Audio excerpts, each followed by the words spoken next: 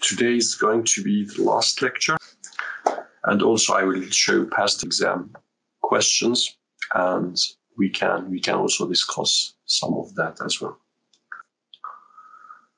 Okay, so I'm going to start by going back to the very first example we started with. So this is the example we had in the first lecture for a cantilever. Okay, so this is the problem we have been discussing throughout the entire course. We have a cantilever. The cantilever is loaded with some force. It's fixed at this end and is loaded with some force at the free end. We solve this just like one-dimensional problem. If you are using static to solve, if you are using mechanics to solve this problem, you would find the stress to be F divided by A. So this is the amount of the stress you would have. Now, this is meant to be representing a real-life problem. So if you want to think about a real-life scenario, you probably can think about a reinforced concrete beam. So you have a beam, and for the time being, I'm just going to ignore this end.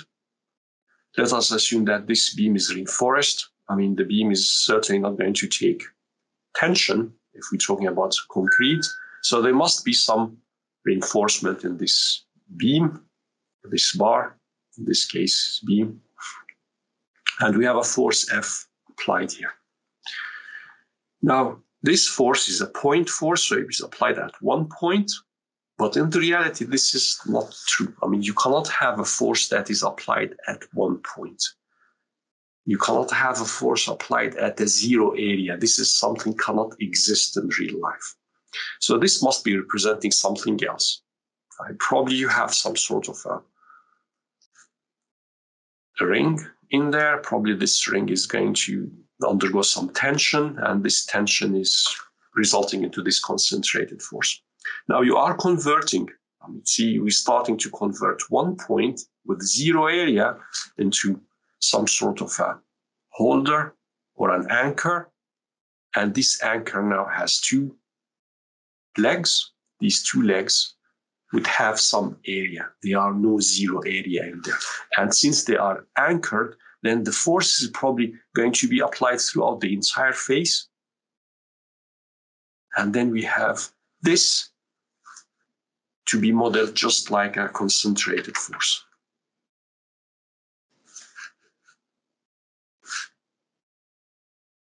It is probably not that. It's probably some sort of a hook. I don't know. I mean, can't think about different possibilities. Probably it's going to be a hook. The hook is anchored. And then again, if it is anchored, it is still one point of application, but then the stress or the force is going to be applied throughout the entire contact surface on the concrete.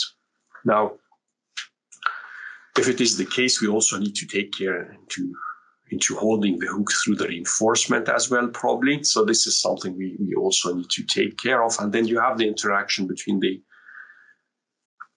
bars and the concrete, which is going to be a complex behavior.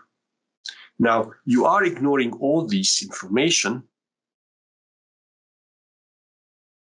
and you are assuming that this is just a one-dimensional problem. You have a point load, and then you have a force applied, and you have the stress to be F over A, which is correct.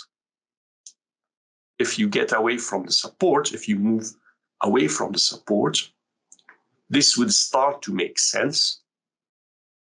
But closer to the support, closer to the points of application, this is not correct.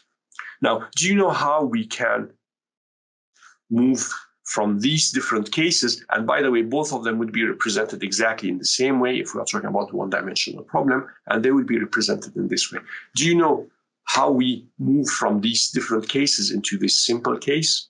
What assumption do we make? Or do you know the mathematical or the mechanical principle behind this move from these more complex scenarios into this simple one? I'm talking probably to postgraduate students here. Probably they have seen this in the past, or they studied this in their undergraduate level. Anyone? All right, so we are able to do this because the diameter of the anchor, yes, the diameter of the anchor would certainly change, and this would result into different possibilities. But I'm asking, do you know how we ignore this local impact or these local effects, and we move into this general picture here?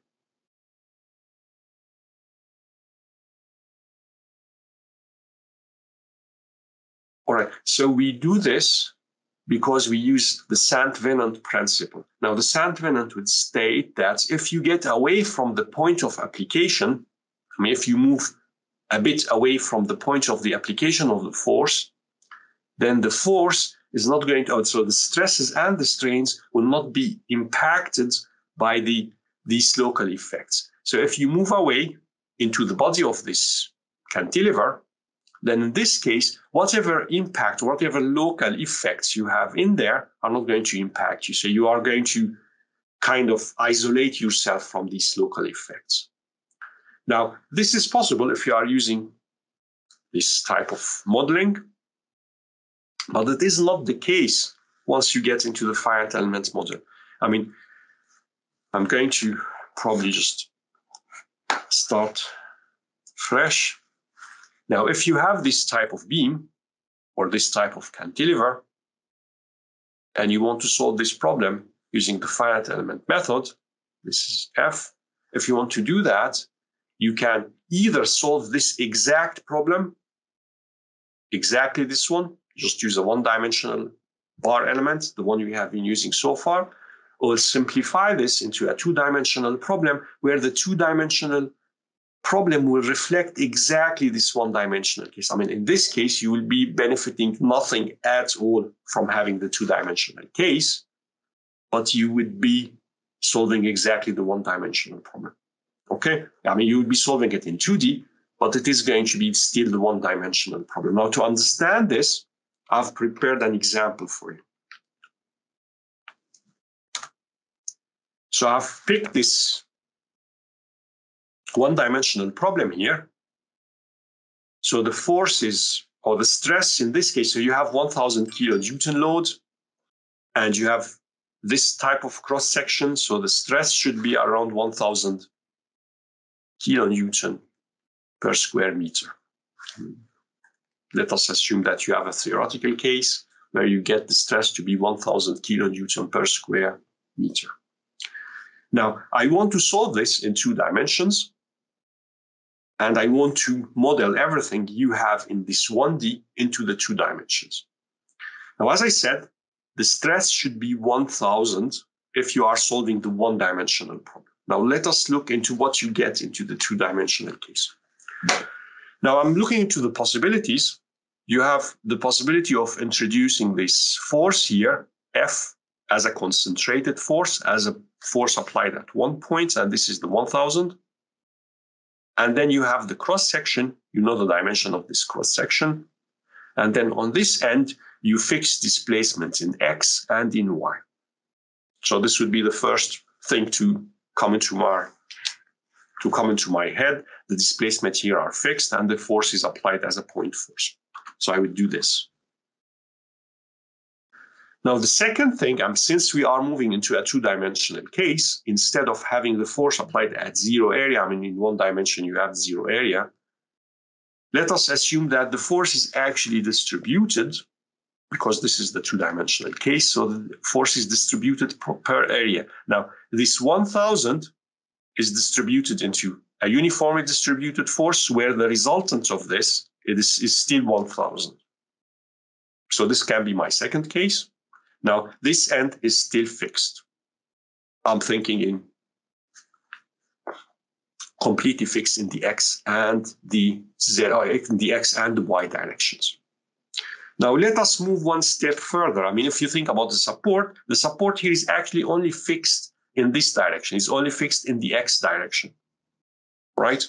This is 1 dimension, And for one-dimensional case, you have the displacements only to be fixed in one dimension, in the x-axis. So this is the x-axis, and then you only fix the displacement in the x-axis. Now I'm going to do exactly the same. I'm just going to fix the displacement in the x-axis.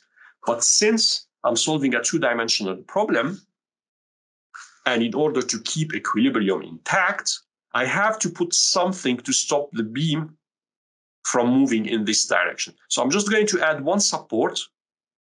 This single support will stop or will satisfy the equilibrium. So think about it that the beam is not going to fall down. But at the same time, this support here is not going to impact on the behavior of this beam because, I mean, think about it. You apply a force, there will be Poisson ratio. The Poisson ratio will try to shrink the beam. So this is going to expand in the x direction and shrink in the y direction because of the Poisson ratio, right? So since this beam is only fixed at this point, it's going to shrink and move downward, so it is completely free to shrink. Whereas in this case, this is not free to shrink. Also in this case here, this is not free to shrink. So this is going to result into stresses in this direction, and this is going to result into stresses in this direction. Right? Now, these are three different models representing the same problem, the same one-dimensional problem, and I think this one would be very close to the one-dimensional case. I'm doing a two-dimensional problem that is actually representing a one-dimensional case. Okay, now I've modeled this on Lusas. I've solved these beams. I've obtained the stresses in the x direction, so sigma x, and sigma x should be equal to 1000. This is what we have calculated by hand for the one-dimensional case. Now let us look into this one here first. This is the results I have from Lusas. If you look into the results from Lusas, you will see that the stress is varying hugely between 650 kilonewton per square meter to around 6,000 kilonewton per square meter. Now, as to be expected, the stress is really concentrated at this point, and this is normal because the force you apply here is applied at zero area. Now, F divided by 0 is going to go to infinity. So the stress at this point here is infinitely large. Now, you don't see this in the one-dimensional case, but this is the reality once you move into multi-dimensions. Once you get into the multi-dimensions, you are dividing a force by zero area, and this is going to result into infinitely larger stress. Now, this is giving me over 6,000, but if I refine my mesh, this number is going to grow, and is going to keep to grow up to 100,000 probably, or 1 million, or 10 million. Keep refining, you keep getting larger and larger values for the stress because you are getting closer and closer to the zero area scenario. And this is going to be reflected in your stresses. Now, do you actually design for 1 million kilonewton per square meter? Do you really design for that? This is no way to design for it. So this is why you need to be aware of the singularities, and you need to be careful not to kind of distort your design because you have a singularity in there. So this is a very strong singularity in this case. Now, compared to this first model here, compared to model number 1, I have model number 2 plotted on the same contour scale. Now, this is plotted on the same scale between 650 to 6,000. Plotted on the same scale, you see that this is quite a uniform pattern of the stress, and it entirely falls within the range between 650 to 1,300. Now, as I said, you look into the stress in this case, you see that the stress is uniform. This probably looks like what you would be expected, or what would you be expecting in the one-dimensional case. But there's still some range into that. So probably 600 to 1,300 is a wide range. You really want to zoom on this range, and you see what happens when you zoom on this range. So I had to replot the second model only for this range. So I've re-plotted this beam number 2, and then I've used the range 650, and the maximum is the new range is 1380 or 18. Now this is the second model plotted on this range. Now this is 650, so the minimum here is around 650 and the maximum here is 1000 something, so that I've really zoomed onto this specific range. I really want to look into this specific range and see how the stress would vary in there.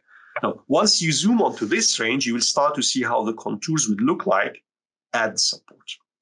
Now, other than the support, you'll see that the stress looks pretty much uniform, but this local effect of the support will start to show. As you remember, I mentioned that the support is going to, the beam is going to try and shrink, but the support is fixing the beam.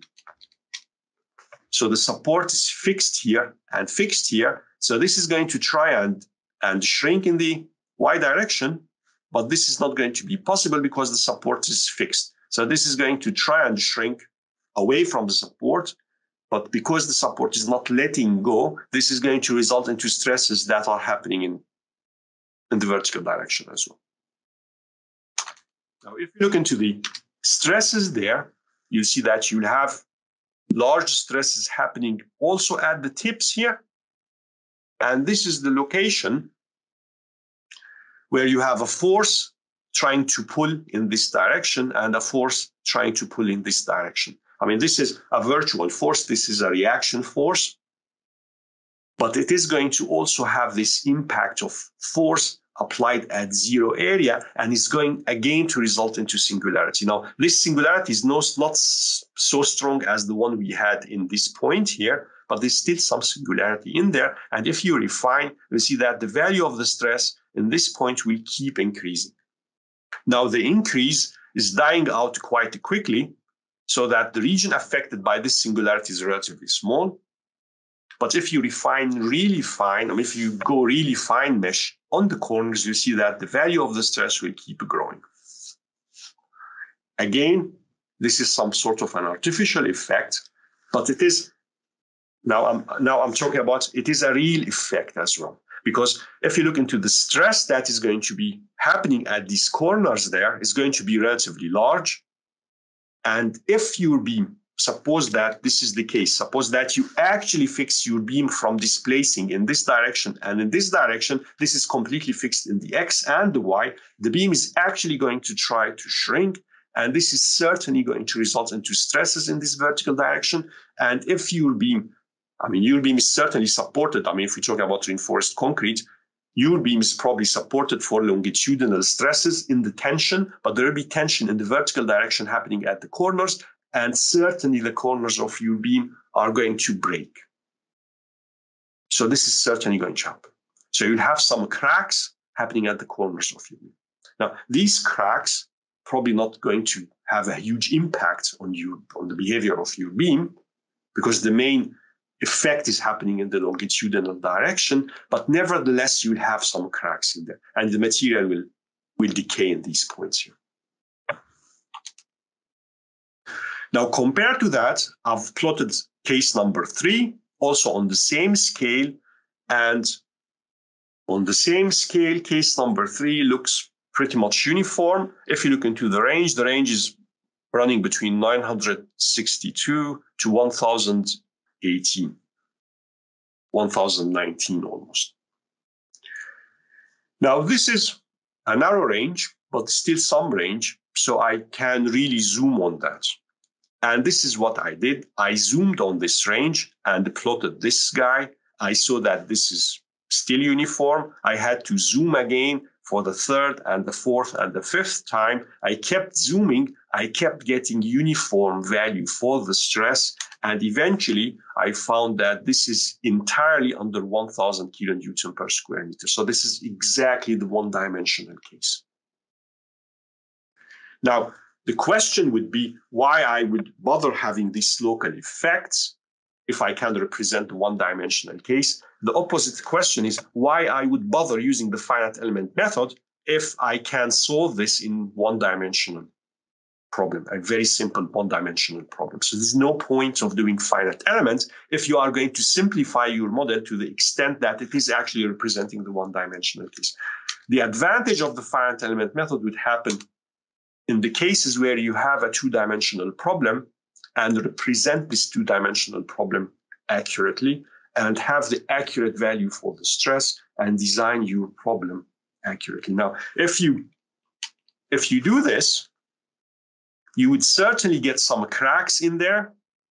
I mean, I cannot assume that you are going to let your beam to be flexible in the vertical direction. So you'd still get some cracks in there, but you would never know why this crack has happened. But if you actually represent the support that you have, the exact type of the support you have, and the exact type of the load you have, then you are going to have exact description of how the problem is going to behave in the real world. And this is the power of the finite element method. Now, you have done something similar in your coursework. You try to build, I've tried to show you this in the second coursework. So you have multi-support conditions.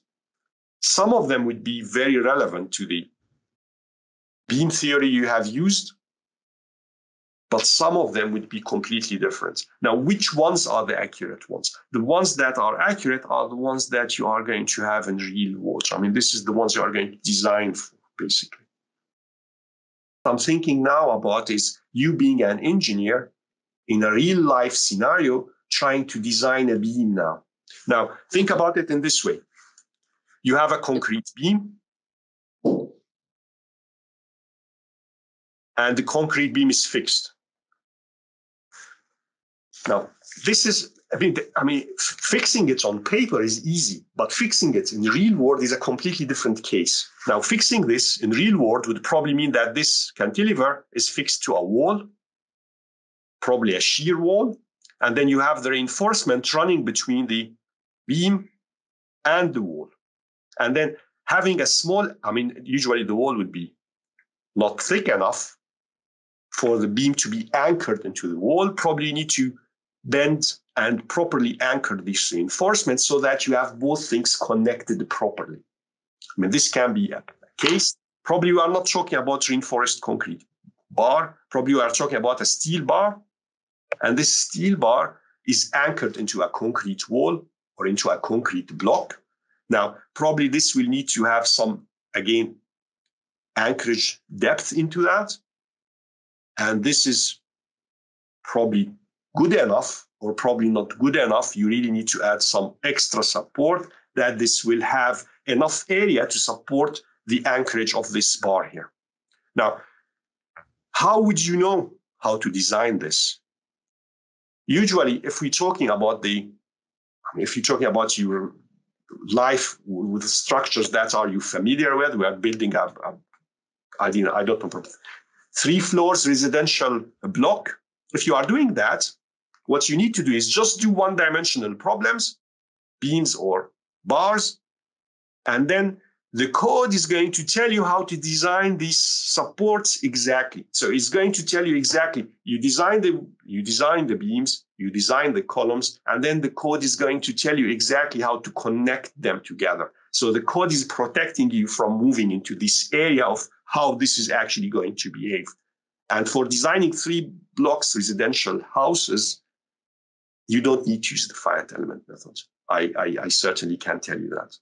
However, once you move into an area where things are not quite clear, the finite element method is mainly designed, is very useful also for this residential building for unconventional loads. For example, if we're talking about, I don't know, an explosion next to this residential building, then in this case, this explosion cannot be covered. I mean, it's not covered until recently in the design codes, but you can always think about loading cases that are not possible to take care of in the codes.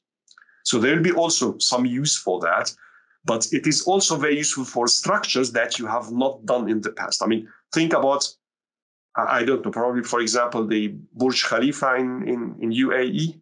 This is the world's highest building.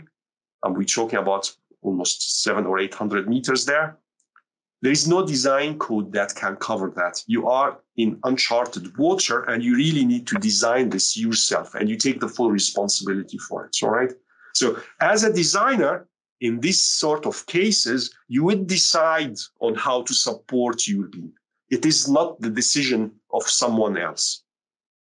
Now, if it is a verification case, if someone, for example, would tell you, go and see Edinburgh Castle, I want to make sure that Edinburgh Castle will stand an impact of an explosion or will stand an impact of an earthquake. I mean, earthquakes are not very, very common in Edinburgh, but let us assume that some earthquake would happen. And then I really want to see if I need to do any support for the Edinburgh Castle, or would it stand an earthquake of magnitude 5, for example. Now, in this case, you go there, you measure exactly what is happening in this castle, and you represent this using the finite element method, all right? In this case, you have something that is very concrete, very clear. Now, it is going to be your job to have an accurate representation for that and see how this is going to behave in real life scenario. Okay? So it is not going to be the case ever that someone is going to give you a finite element model, a random finite element model, just like I did in this coursework. Probably only for the coursework you will have that, and ask you to verify that. You are going to be you are going to be the person in charge, the person who is going to control this. So stress singularity would happen when you have force applied at zero area. So force concentrated at zero area, this is going to be an infinitely large stress. But it also happens in other cases. Another case where you have a stress singularity is if you have a huge stiffness next to a very soft material. I mean, think about, for example, a concrete block placed on top of a soft soil. Then at the corners, you would have a stress singularity. So this is another case where you have a huge increase in the stress. It can be realistic, can be not, but it depends really on the scenario. And this is something you need to take care of. I mean, if you have a very stiff concrete block on top of soft soil, you really have a huge value of the stress happening at the corners, and you need to take care of that. It will also happen in re-entrant corners. I mean, if you have a re-entrant corner, then the re-entrant corner would always have a stress singularity into it. And if you have cracks, once a crack is initiated, the crack tip will have infinitely large value for the stress. So if you are thinking about the cracks would also have singularities at their crack tips. And this is why cracks would grow very quickly. I mean, if we're talking about brittle material, for example, glass, if a crack would be initiated, the crack can propagate through the glass in no time. It's really very quick. I mean, the speed of crack propagation can be in kilometers per second. It depends on how brittle the material can be. So this can be really very quick. Now, this is the case because you have a stress singularity at the crack tip. I mean, it depends. I mean, you don't have infinitely large stress, obviously, in real world, but how close it is to large is going to result into the crack propagating really fast. All right. So this would be 3 main cases for stress singularities, apart from the case that this is a hypothetical case. And the example I've told Kamal about is in the 40s and the 50s, if you look into the design for airplanes, for example, you'll see that windows for airplane used to be square, used to be rectangles. So all the windows on airplane used to be rectangles, and they noticed that these rectangular windows will always have cracks at the corners. This is always going to be the case. Now, to deal with this, I mean, they realized that this is stress singularities happening at these re-entrant corners, and they had to redesign windows on airplane to make them rounded. So they have this oval shape. I mean, all the windows on all airplanes, they have this oval shape because they cannot accommodate these sharp corners. I mean, they would always result into cracks. And if you see that designs we have nowadays, you'll see that we always try to avoid these very sharp corners. We always try to fillet this type of corners so that we don't have these stress singularities happening in them. So this is, for example, some way to go around the stress singularity. So as a designer, it is your job to find what is the answer for that. All right. I'm going to talk briefly about why we use the finite element method. I mean, as I said, if it is possible to design a three floors residential block using the design code without any finite element into that, so why would we use the finite element method? You would be using the finite element method, I mean, first of all, to produce optimum designs. If you are designing with the codes, it's certainly not optimum designs. Reduce the chance of failure, especially for cases that are extreme loading. I mean, you think about scenarios that are not possible to consider conventionally. And to run tests, you can run tests on the material properties, you can run tests on full-scale model. This is something you can do with the finite element method. And you can also develop an understanding for the behavior of a structure. I mean, think about, again, the design code's probably going to work for certain type of structures, but it's going to work on these parts of the structure individually. You don't have this holistic vision of the structure and its behavior. And you have cases, for example, if we're talking about, if you're talking about power plants, there'll be quite a few scenarios for cases, for structures that would be really behaving in different ways that you cannot predict unless you really calculate these sort of behaviors. So this is the typical use for the finite element method in the designing process. And if we're talking about assessment, for example, as I said, if you want to assess a historical structure, you really want to understand how this historical structure, or if you have an existing structure that has been designed 50 years ago, you really want to see how this structure is going to behave under a specific type of loads or under a specific type of scenarios. Now, this is something you can use the finite element for. So it is very useful for assessment. It is also useful for litigation. This is recent use for the finite element method. So you can actually use the finite element method to present evidence at a court. So this can support a witness or can present an evidence in a court using the finite element method. This is really new. And obviously, you can use this for research. So for research, you can also use the finite element method. I mean, you can use it in so many different ways for doing research. And I mean, the main advantages for the finite element method is fast, accurate, and detailed. So the level of details you can cover in the finite element method is something really we didn't have in the past. So it really can get into the depth of the details of your structure. And it is very accurate compared to other methods we have.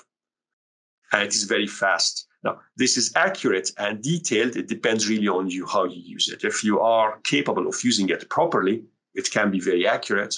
If you are not able to use it accurately, it's going to produce loads of rubbish that will make absolute no sense. And if you base your decisions on this rubbish, then it's going to be a very bad use for the finite element method. So it is very important. And this is why I try to focus on understanding the basics of the method. So when you use it, you know exactly what is it that you're using. All right.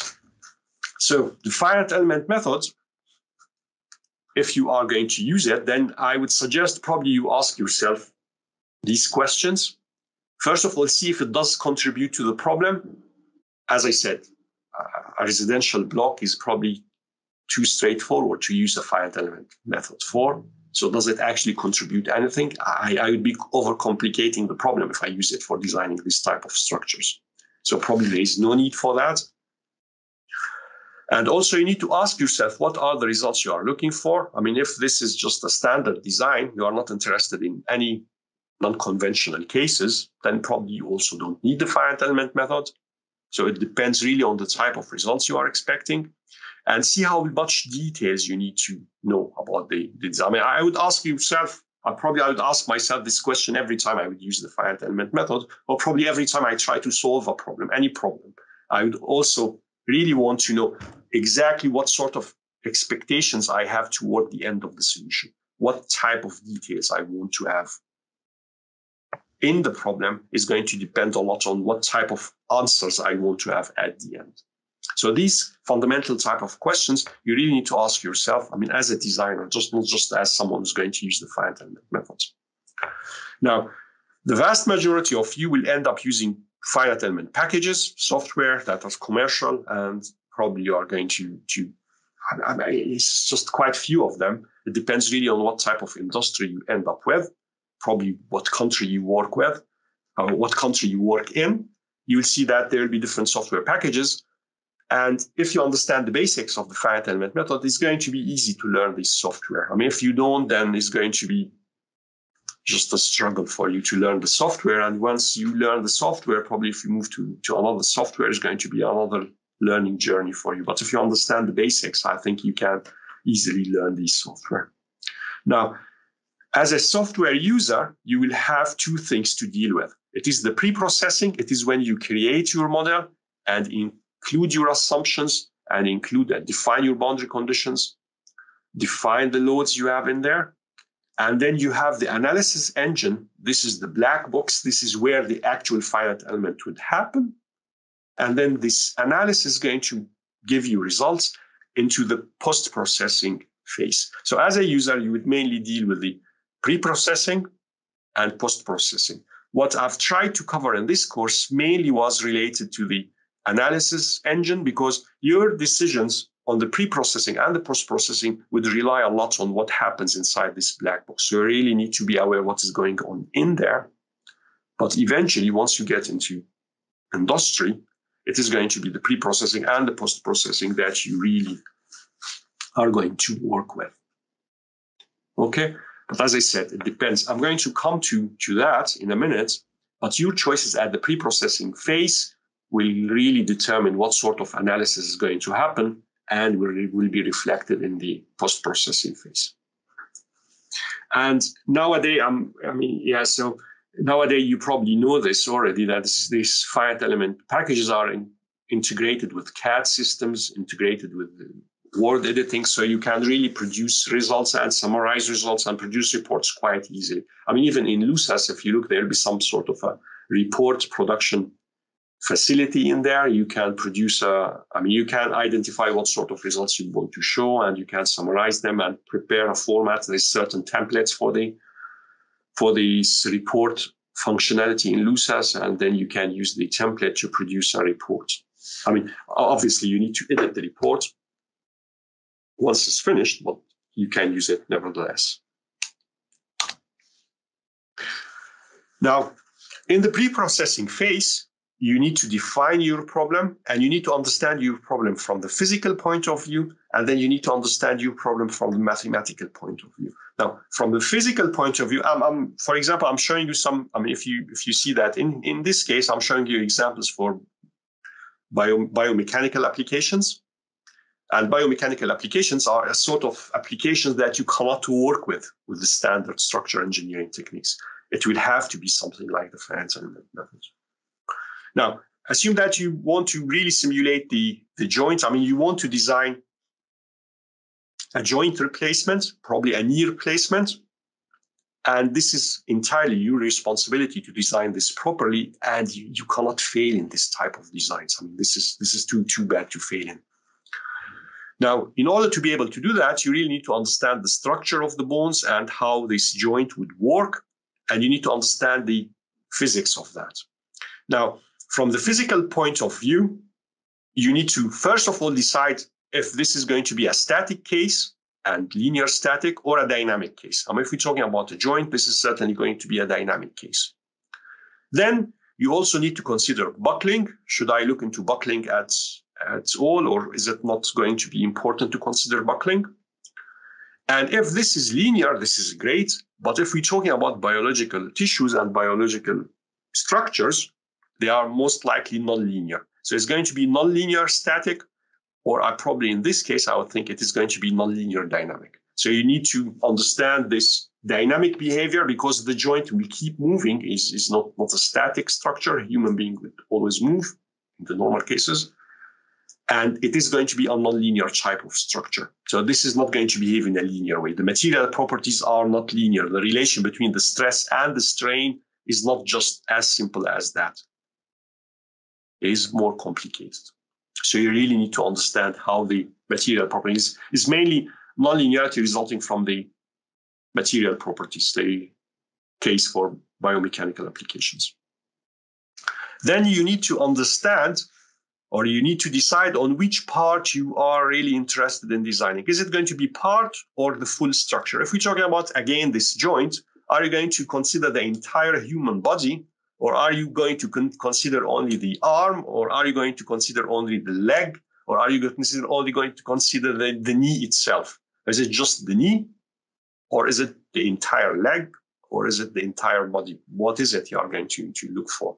So this is quite a critical decision to make as well, because it is also going to define to what level. I mean, think about a human body, entire human body, where you really have a nonlinear dynamic problem to analyze. I mean, this is going to require a cluster. I don't think you can run this on your personal computer. You would certainly have, I mean, it depends really on the level of details you get into, but probably you are going to need a supercomputer to analyze the entire human body movement in a nonlinear case.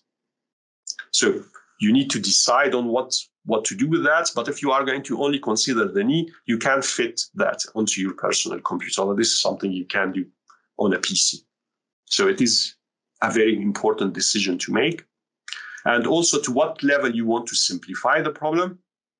And you also need to verify this. So you certainly need to consider simplified problems and simplified designs. So if we are talking about the knee and nonlinear dynamic, probably you create also another model that is going to be linear and static and two-dimensional, for example, and you verify certain aspects of the problem just to make sure that this is working. So you really look into what sort of simplifications you can get away with and what sort of simplifications you cannot get away with. So I would suggest you go for the full size problem. But before you do that, the way I would do it is I would do simple problems, quite a few of them, try to understand how the big problem would behave. And then I would go into the full size problem and try to run that. Now, running the full size problem is going to take ages.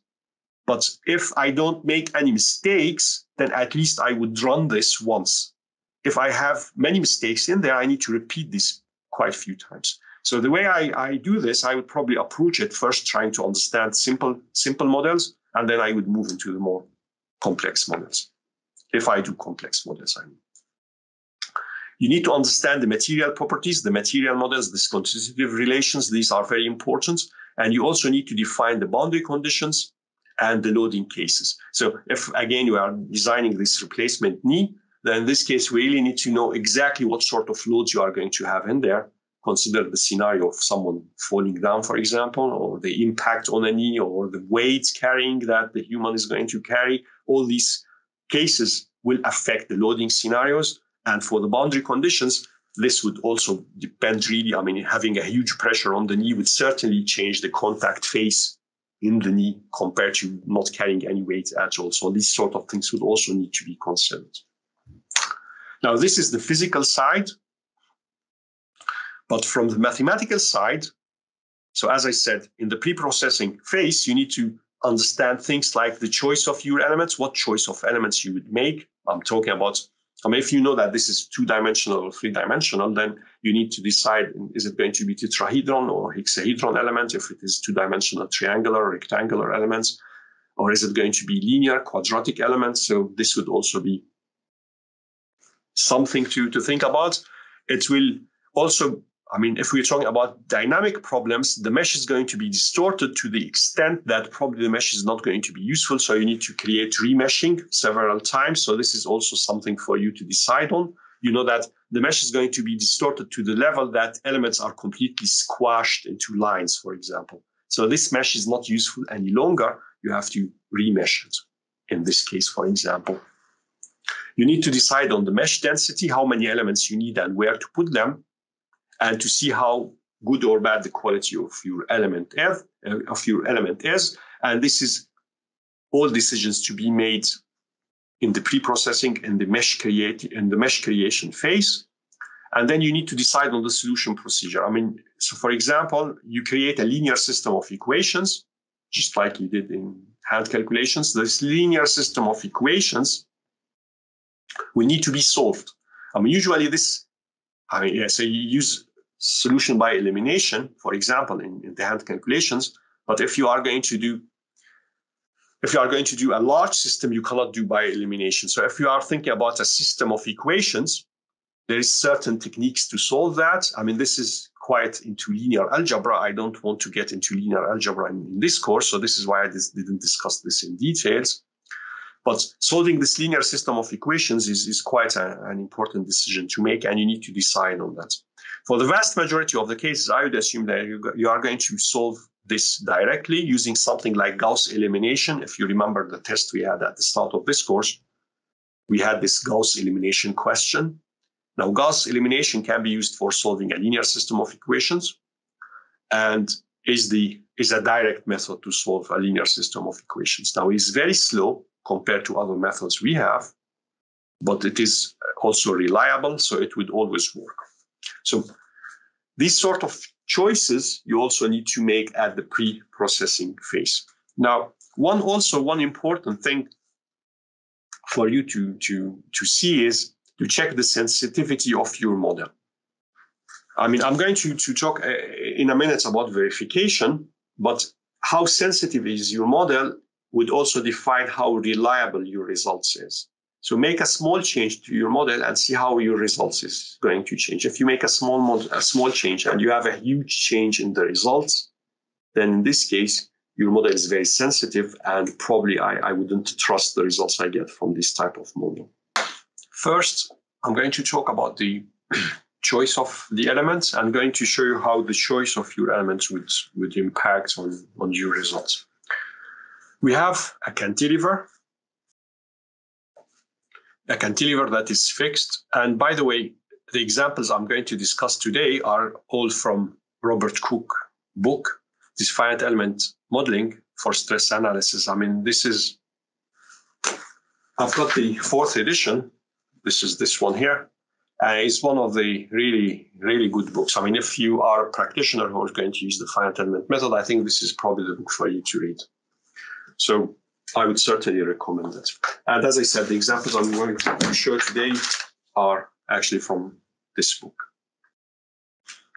Okay, so this is just the first one. Now, we have a cantilever. The cantilever is fixed at this end, completely fixed. And on this free end, we have a vertical load applied at point C. We have a concentrated load in the vertical direction applied at point C. Now, the parameters for the problem are given. So this material properties, the length, the dimensions, and the force are all given. And we want to evaluate or solve this problem for the displacement and for the stress. Now, if you look into the vertical displacement calculated analytically from the beam theory, you will get the displacement to be 1.031. This is the vertical displacement. If you look into the stress should be 300. I mean, this is the theoretical assessment. This is the exact assessment for the from the beam theory. Now, if you want to do this using the finite element method, using a 2-noded beam element, now what we did is bar elements. What is used here is the beam element, which is slightly different. So the beam element, one element will give you the exact displacement and the exact stress. Now, if you consider this to be a 2-dimensional problem, and you consider 2 8-noded elements, so this is quadrilateral element, and this is quadratic elements.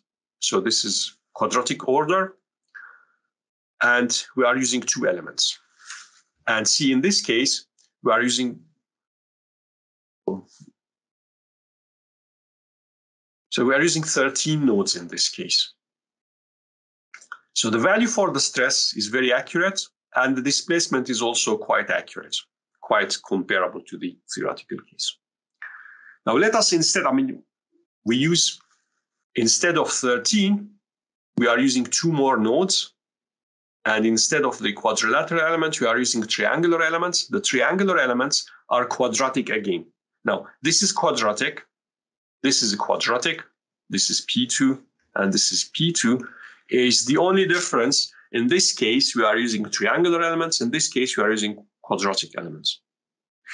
Now, if you look into the results, you'll see that the stress is significantly lower, and the displacement is also significantly lower. Now, this is, I would say, this is a lot less accurate than in this case here. Now, instead of quadratic, let us use linear elements and use, see here you have used 13 nodes.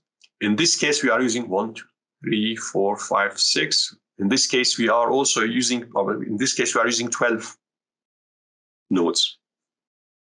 So 13 or 12 is not a big difference, but the error is really large in the stress and is also large in the displacement. Now, to improve this, obviously, if you use more and more elements, the numbers will get closer and closer to the theoretical numbers. But using only these 12 nodes will give you a large error. Now, using exactly the same mesh, like in this one, but instead of using these elements to be rectangular shapes, we are changing them into trapezoidal shapes. We are just distorting the elements. So the quality of these elements is lower than the quality of these elements. If you have these lower quality elements, you'll see that the stress will change and the displacement is overestimated. Now, this is exactly the same number of elements, is the same number of nodes, and the same quality of elements, but the result is different, and it is different because we are just using lower quality elements. The same is true for this case. So I'm still using a triangular element. We just distort the mesh. The same number of elements, the same number of nodes, just the mesh is distorted, and you have this result. Now, the distortion for triangular element is not as bad as for a quadrilateral element. So the distortion would have an impact, but it is not as bad as the case of the quadrilateral elements. So the results would change. The underestimation would become even more severe, but is not significantly different.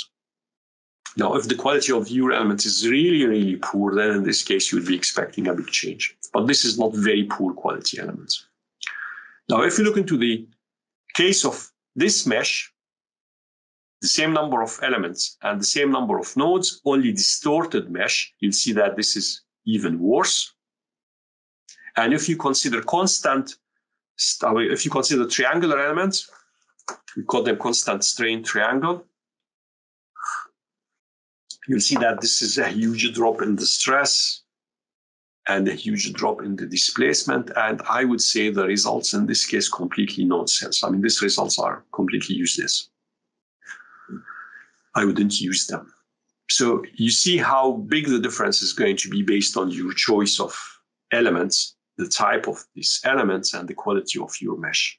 So it is important for you to be careful on what type of elements you check. What type of elements you use.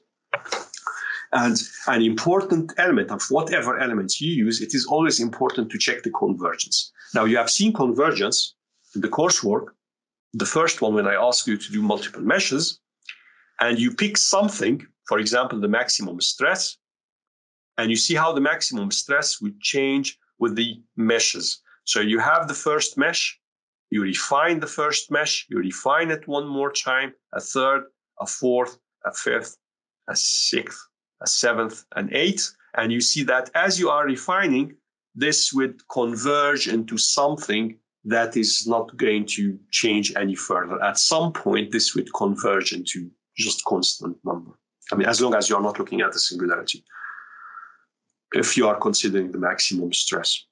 Now, the maximum stress is probably a bit tricky to look at because, as I said, it can be happening at the singularity. Usually, you would look into something more global. There is some measurement for the strain energy in your problem. I think Lussas also can provide you with the strain energy, and this strain energy would represent the entire problem. So it does represent the full size of the problem. It's not a local measurement at one point. It's just for the full thing.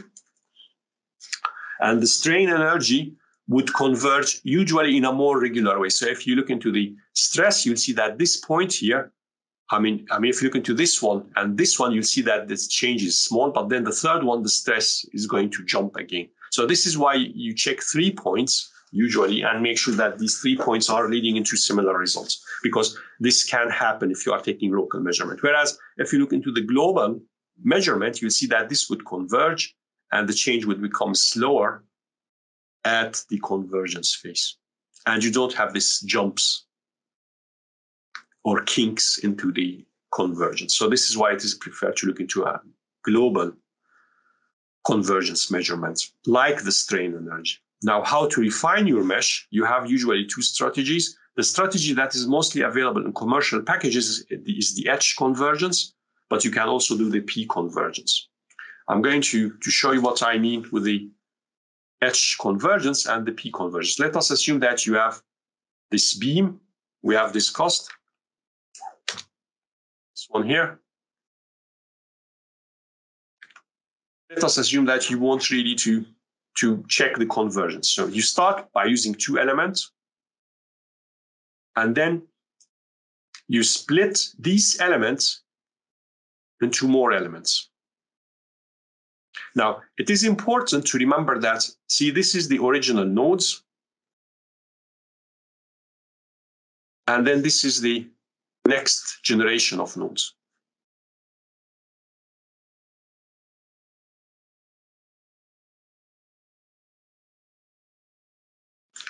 Now, if you notice, I've reduced h. H is the size of this edge. H usually would refer to the size of your elements in the finite element literature. I have divided h into h half. So the second mesh is h half. Now, I mean, this is the cleanest way for the convergence, to check the convergence. You divide it into a second mesh, you do just the same thing. So you divide this into 1/4, and then you have a third generation of nodes, and so on. Now, what is the important thing in this case to observe to avoid any impact from the local changes in the mesh is you see that the nodes of the previous mesh or the nodes of the first generation would still be part of the next mesh. So the node of the first generation will be part of the first mesh, the second, and the third. The node of the second generation would be part of the second and the third mesh. And the node of the third generation obviously will be only nodes of the third mesh. But if you have a fourth refinement, the node of the third generation would still be there. So you don't replace the mesh. I mean, alternatively, you could have done that. So this is the first mesh. And you want to refine this. So instead of doing this, or instead of refining the mesh itself, you just create another mesh. I mean, this is the mesh, and I probably do 3 elements instead of doing.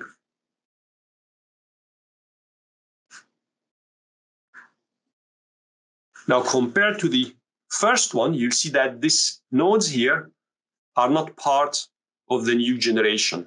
Not part of the new generation of nodes.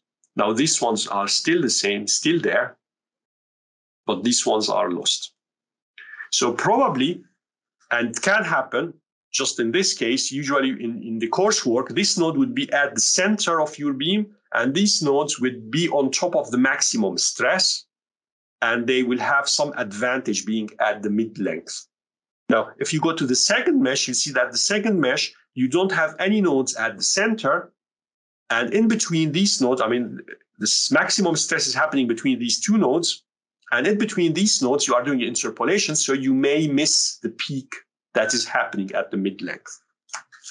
So this is why you always keep the same nodes and you add on top of them. You don't replace them with something else.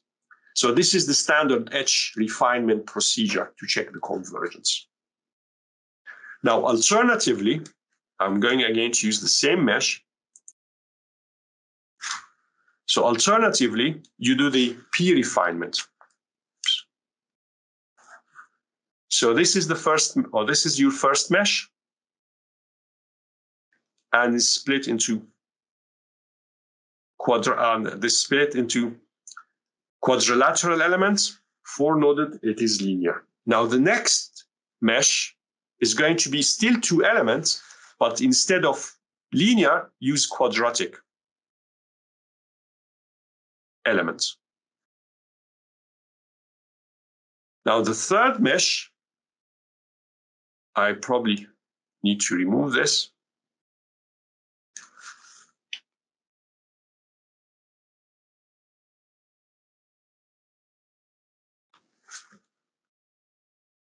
The third mesh is going to be cubic.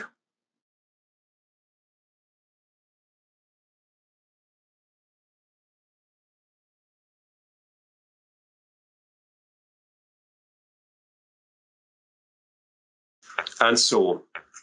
So you add more nodes, but you keep the same number of elements. So this is called the p-refinement.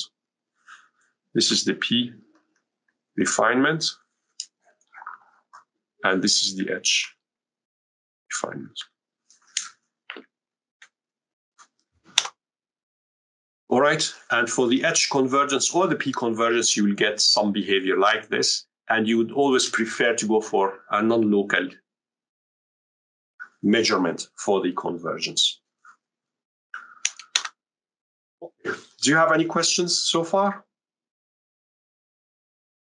All right, so another example from Cook book. So this is I think this is quite an eye-opening example. I mean, it was for me quite an eye-opening example. I think it also would have some impact on you. Now, this example is for a plate.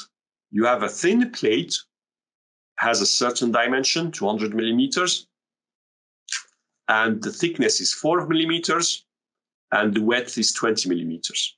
So this plate is hinged at this end and at this end, and it is free to vibrate. Now, this plate has undergone a pressure pulse.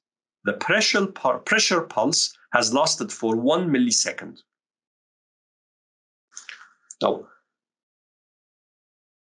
this problem, I mean, the author of this book has given this problem to 10 professional finite element package users. I mean, he asked 10 people who are considered professional users of their own packages. Everyone has a different finite element package to use, but they are considered professional users in their own packages. So this problem was passed to these 10 users, and it was asked from them to try and model the behavior, the oscillations that happen within this plate. Now, every one of them went into modeling the plate, applied the pulse, and then reported the displacement. Now, if you look into these curves here, you'll see the number referring to the software package. So software package 1 has this dotted line. So this is for package 1, it is the dotted line. 3B and 3A are pretty much the same package, but under different assumptions. So this is 3B, this is a 3C, and here, I can't find 3A here. Okay, but you get the point. So this is 1, this is 2, this is a 3, and 4, and 5, and 10. All right, so you have 10 curves. Each one of these users produced curves. Now, for the first millisecond, pretty much all of them overlap, but starting from the first millisecond onward, you'll see that every single one of them produced a different curve. Now, if any of these is correct, it's going to be really difficult to tell which one it is, but it might be also the case that all of them are wrong. So this is the danger of using the finite element method, that you produce something you think it is correct, but there's no way to check if it is correct in many cases. So I would suggest have a look into this example. I'm going to leave you 2 chapters from this book on Canvas. I would suggest probably have a look into them.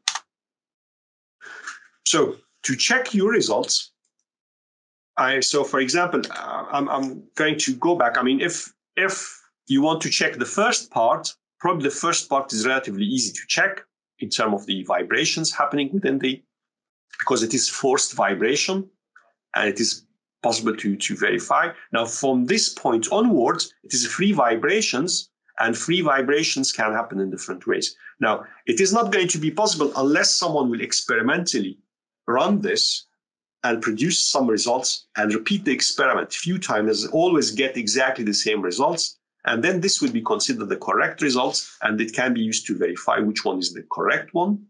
But at the same time, this is not always possible I mean, you want to design a building for earthquake loads, and you assume a certain type of earthquake, but there is no way that anyone is going to apply this earthquake on your building and check the behavior and make sure that this is how the response is going to happen in real life. I mean, these sort of checks are going to be really difficult to do. Alternatively, we try to do simpler checks. And this is how to get confidence in your finite element results. I mean, you can check the deflections, look into the reactions, stresses. This is something you can, as I said, look at in general terms. If you have buckling, then you can look into the buckling mode shapes. So for any structure, you can identify buckling mode shapes, and the buckling should happen within these mode shapes. If you have a dynamic problem, you can look into natural frequencies, and you look into natural mode shapes, basically, and see if this would be actually something relevant to the model you have. And this would be in terms of the usual output or the standard output. You would also look into simplified models. So do some hand calculations on a simple model and try to verify that. Or you do simple finite element model and verify using the simple finite element model. So if it is a three-dimensional case, try to reduce it into a two-dimensional model and see if the two-dimensional model will still give you similar results. I mean, not exactly the same results, but just proper approximations for these results. So this can be something you do. And then certainly check equilibrium, see if the reactions will add up to the full amount of load, and if the deflections are happening as expected. So if you apply the force downward, then the body should be actually displaced downward. If it moves upward, then there's something probably not correct in there. So you need to check that. So this would be in general the type of checks you need to do every time you use the finite element method. You also can look into the results. I mean, doing visual checks, you certainly need to see the unsmoothed contour plots. This is something you need to do. The sensitivity analysis, just some sensitivity analysis. This is also an important check and relatively an easy one to do. Make a small change. I mean, for example, you have 1,000 kilonewton load on your structure and you are getting 50 megapascal as a stress response. Now, if you increase this 1,000 to 1,001, and then the stress will increase to 5,000 megapascal, you really should question your results and you should question your model. Is it actually producing any meaningful results, or is some fundamental mistakes in there? And usually, if the model is very sensitive, I wouldn't trust the results of this model. Also, if you change the mesh and the change is going to be dramatic and your model, I mean, it's not converging. It's not that you refine it, the results will change, and then the change will become smaller, and then the change will become smaller. This sort of change is expected. But if you change, for example, from a converged solution, if you change one element, for example, and split this element into 4 elements, instead of having 1,000 elements, you have 1,002 elements, for example. If this new mesh will, again, completely produce different set of results, I wouldn't trust this finite element model. So sensitivity checks are really important. And I would always do that whenever I do a finite element model. And then you need to read the output of your finite element model. So you need to plot the deformed shape or the displaced shape, contour plots for different stresses. If you have velocity, for example, if you're talking about the fluid flow, you have vector plots or force plots. And usually the displaced shapes are relatively the most the most easy to check. I mean, it should be relatively easy to expect the type of deformations you have for a certain load. I mean, this should be relatively easy. I'm going to discuss some examples later, which are going to probably help you see what I mean about the displaced shapes and the stress and contour plots. Now, one thing which would make perfect sense, which would be really very useful to do, but we cannot do all the time, is doing experimental checks. So you verify your results using some experimental checks. So this would also be a useful thing to do.